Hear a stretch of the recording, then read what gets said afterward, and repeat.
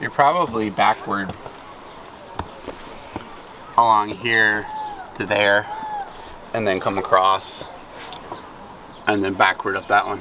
Probably about 45 degrees. I think the high was like 50 today. Beautiful, sunny fall Minnesota.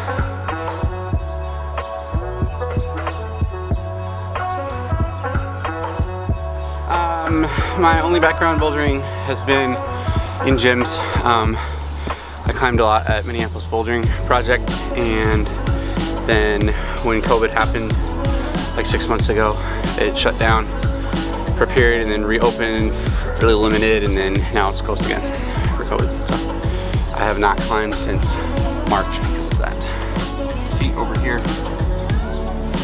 I'd love to outdoor climb. I had just kind of gotten to the point at the Bouldering Project that I had wanted to start looking into outdoor climbing. I felt comfortable enough indoors, but never really got to it at the beginning of the year, and then with the baby and everything, it's just been busy and hard to start something new.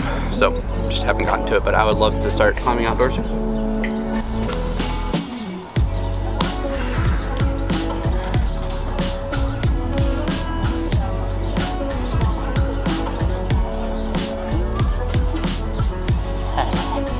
Right now the biggest struggle is the cold rocks. I don't really know if there's a way around that other than climbing in the summer.